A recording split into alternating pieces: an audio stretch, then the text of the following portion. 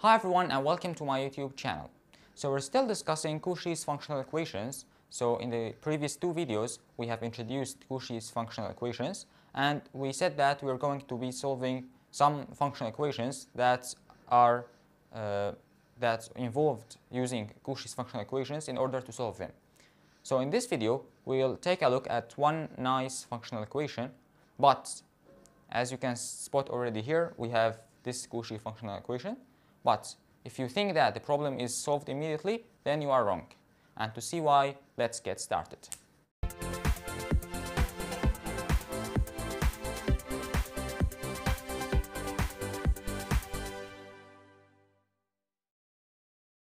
So let's take a look at our functional equation. So here we're asked to find all functions f from R to R such that we have the following three conditions. The first one is that f of 1 is equal to 1. So f of 1 is equal to 1. The second one is f of x plus y is equal to f of x plus f of y, which is the additive equation of Cauchy's functional equations, which we have already discussed in previous videos. And we also have the following nice functional equation, f of x times f of 1 over x is equal to 1. Okay, so now we have these three conditions. So let's take a look here. Of course, we know that this is a Cauchy's functional equation, right? And which has a solution of the following form. So we know already that f of x is equal to some constant c times x, right? This is the solution for Cauchy's functional equation, the additive version. Okay, and of course to see what is c, so we need to determine what is c. We know that f of 1 is equal to 1. By substituting x with 1, we see that f of 1 is equal to c, which is 1. So that means that c is 1. So f of 1 is equal to 1 means that c is equal to 1, which means that this is our function f is just x. So we just know that f of x is equal to x. And does that mean we are done? Because we have found that f of x is equal to x? Well, no. Because we mentioned earlier that when we are solving Cauchy's functional equations, we're just solving them on Q, so on the set of rational numbers. But here we're asked to find from R to R. So what we do know is that f of x is equal to x for rational numbers over Q. So for any rational number x, f of x is equal to x. But what about irrational numbers? Well, that's what we need to do right now, what we need to find. And we said that we can actually generalize this solution from Q to R by proving some stuff like f is continuous or f is monotonic. And we said that we discussed how to prove that f is monotonic or f is increasing in this case. To show that f is increasing, we said in the previous video that we just need to show that f of the positive numbers is equal or actually is positive. So we just need to show that f of any positive number, real number x, is positive for all positive numbers. So we need to show that. So that means that all what we need to do right now is prove this. So if we can show that f of positive numbers is positive, then we are done. We can say that f is increasing, which means that we can generalize from Q to R, which means that f of x is equal to x. So let's actually do this. And unfortunately, this is not easy. So first of all, let's erase everything here. Okay, let's actually write our first result, which is f of x is equal to x for rational numbers. So let's say over Q. So for example, f of 1 is equal to 1, f of 2 is equal to 2, and so on. Okay. So now, how can we show that f of positive is positive? Okay. So actually, if you have some experience with inequalities, and when you see something like this, f of x, x here, and 1 over x here, and you need to find something positive, then you should immediately think of a very famous inequality, which involves both x and 1 over x. And this inequality is the following. So 1 over x plus x the absolute value of this thing is in fact greater than or equal to 2. This is a really famous inequality. I'll leave it to you as a homework. Try to prove it and write your proof in the comments below. Okay, so this is a very famous thing. So of course, if x is positive, then that means that simply x plus 1 over x is greater than or equal to 2, which means that this is positive. So this is really nice inequality because it mixed x with 1 over x. Okay, but how can we use this to our advantage? Okay, so before just mentioning how to do this, I want to just say what happens when x is negative. So when x is negative, this actually becomes negative, the inside. So that means that simply the same quantity here, x plus 1 over x minus 2, is in fact less than or equal to negative 4.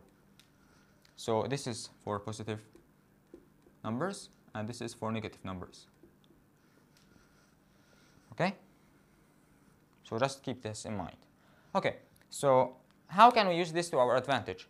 We need to show that f of positive numbers is actually positive. So how can we use this? Well, because we want to use this nice things, because we know some information about f of 1 over x, so we can actually, instead of representing x or a positive number, let's say it's y, instead of presenting y, f of y as this form, we can write y in the following form. So for each y there exists some x such that y is equal to x plus 1 over x minus 2. And also you can show this as well by simply solving this quadratic equation for a positive number y and finding a positive number x that satisfies this equation. Okay, so instead of writing f of y and trying to show that f of y is positive, let's write y as this form. So we need to show that f of this thing is actually positive. Okay, so let's now try to write f of this thing and try to evaluate it and simplify it. Okay.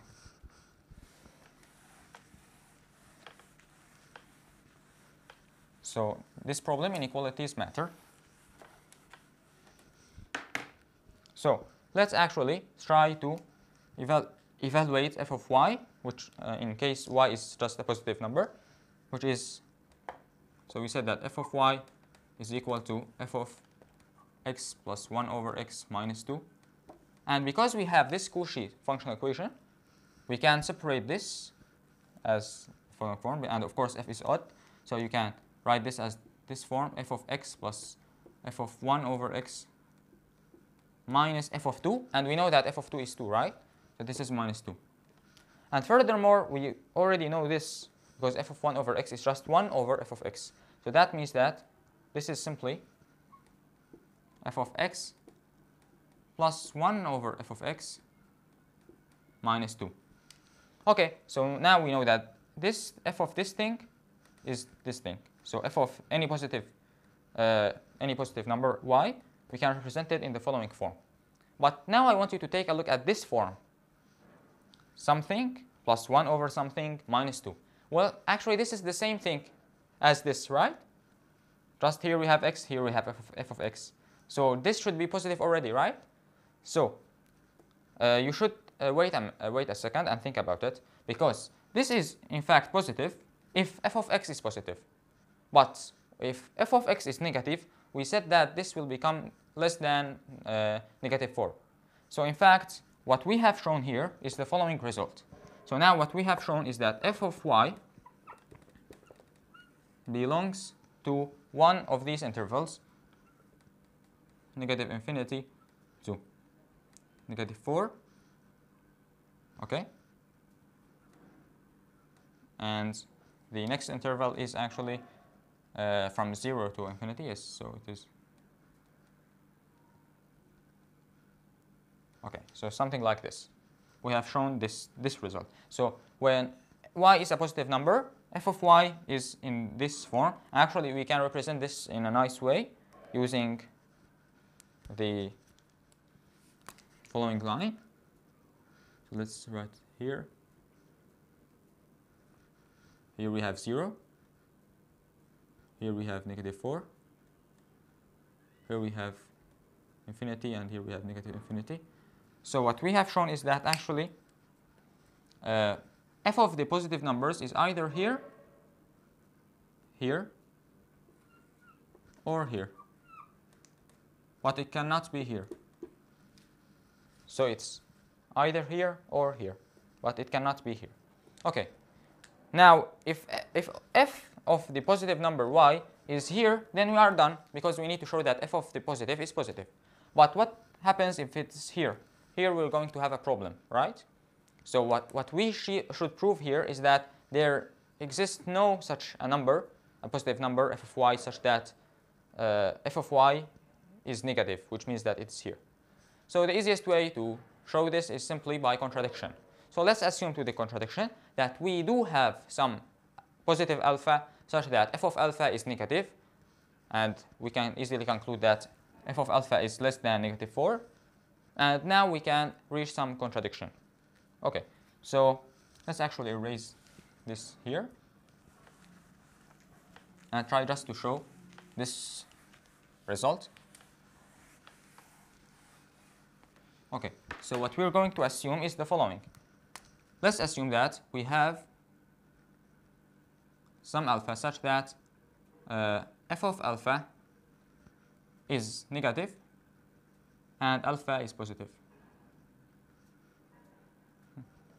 So alpha is positive and f of alpha is negative. And we said earlier that f of the positive is either here or here, because f of alpha is negative, that means it's less than negative 4. So we can immediately conclude that f of alpha is less than or equal to negative 4. Okay, but how can we reach a contradiction from here? Well, take a look at your functional equations. What relations can you use? Well, actually you can use this one right here. So we know f of alpha is less than negative 4. So let's plug alpha here. So what we're going to get is f of alpha times f of 1 over alpha is 1. Okay, so now you should think about this and pause the video and try to think about it, because now things are really simple. So, okay, so let's actually show this now. So we do know that f of alpha times f of 1 over alpha is equal to 1. And we know that 1 over alpha is positive because alpha is positive. So by taking the absolute value of these two, we're going to get the absolute value of f of alpha times the absolute value of f of 1 over alpha is equal to 1. But this is the absolute value of f of alpha is greater than 4. So that means that actually this absolute value of this thing is less than 1 over 4. And at the same time, this is positive. Or, sorry, it's negative. So let's simplify actually this by taking a look here at this line. So we know that f of alpha is something right here, right? Let's actually draw it again. Here we have 0, and here we have negative 4. Okay. So alpha is something right here.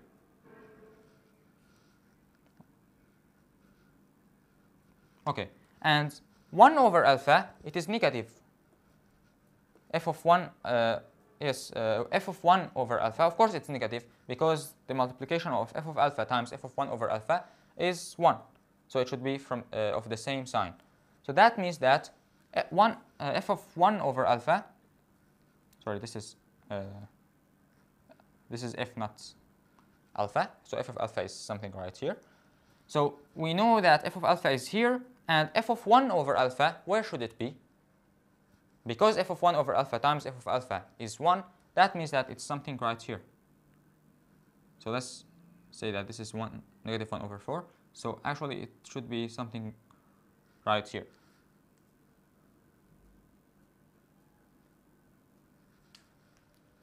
If you think about it for a second, it makes sense, because f of 1 over alpha times f of alpha is 1. So 1 should be here and the other should be here. Okay, so what does that mean is that f of 1 over alpha is negative and it's greater than negative 1 over 4. But this is already a contradiction, because we have shown that f of the positive numbers is either here or here. But f of 1 over alpha, f of the positive number, is actually here, which is a contradiction. So this is basically the contradiction that we have been searching of, and we are basically done. So I hope this makes sense.